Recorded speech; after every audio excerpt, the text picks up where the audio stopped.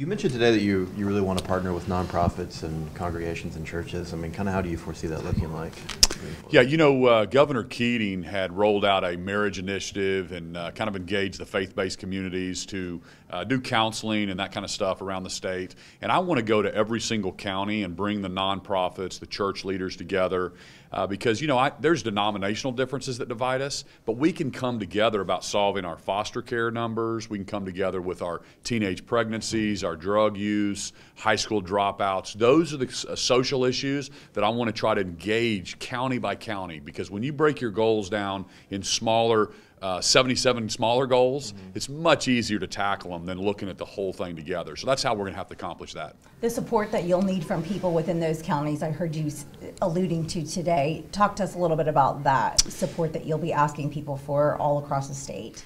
Yeah, well, today this prayer service was broadcast all across the state. A lot of churches carried it live around the state, and so I was so excited. I just wanted to plant that seed that we need them stepping up and solving their problems neighbor by neighbor and county by county, because when you walk beside someone, that's when real transformational change can happen.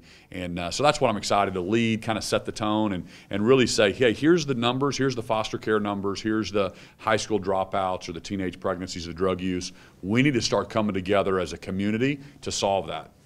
You mentioned a few times about kind of remarking in your journal. Do you keep a daily journal? Or? Yeah, I try to keep a daily journal. It usually turns into every couple days, but I certainly try to document what I'm thinking and my thoughts. And it's so fun. I mean, going back a year ago, and I sometimes will go back a year to that day or within that week and remind myself what I was doing, what I was thinking, and especially on the campaign trail, I really wanted to document my thoughts, and because I just had a sense of history as we were kind of making it through the last 2 years. Earlier this year, you were asked about your pro-life stance. You cited your faith. I'm curious, would you like to see a more restrictions to abortion bill land on your desk this year? Here's the deal. I've been telling people I'm obviously pro-life and want to make sure that I protect life. I believe it begins at conception.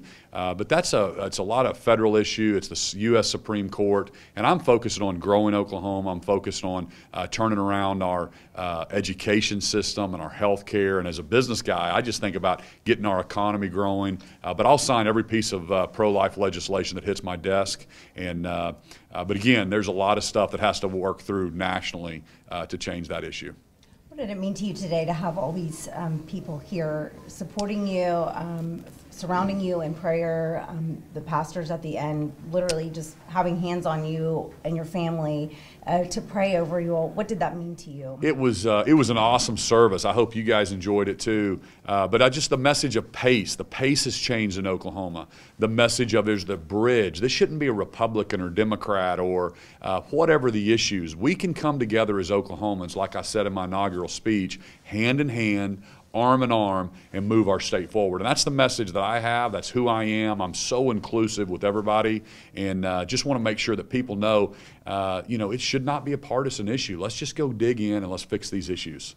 Madam First Lady, I mean, you've talked about mental health being an important issue for you. Obviously, foster families was a focus during the inauguration. What kind of role do you see nonprofits and churches serving in that capacity for you? Well, I'm excited about a lot of the nonprofits that are getting excited about someone in our position that are ready to really champion that cause. I consider my life kind of an American dream story and really a miracle. And I want the future generations of Oklahomans, me having 6 children, that just impacts my life. I want them to understand that anything is possible.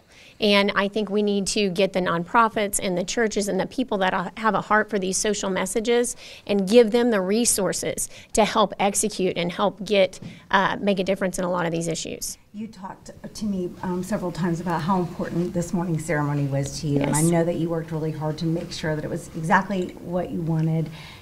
How did it feel today watching it all unfold? I mean, that choir was something spectacular, and then just to hear just the energy among the pastors, 3 very high energy pastors from the Tulsa area. How did that make you feel to see your baby basically come to fruition today? Well, it was everything I prayed for and hoped it would be. And of course, in these things and these events, you don't know how it's going to go, but it came together beautifully. I think it really broadcast the message that Kevin and I have on our hearts for Oklahoma, and I hope it inspires people. That's what I wanted for this service. I wanted this service to inspire Oklahomans to come together and try to make a difference.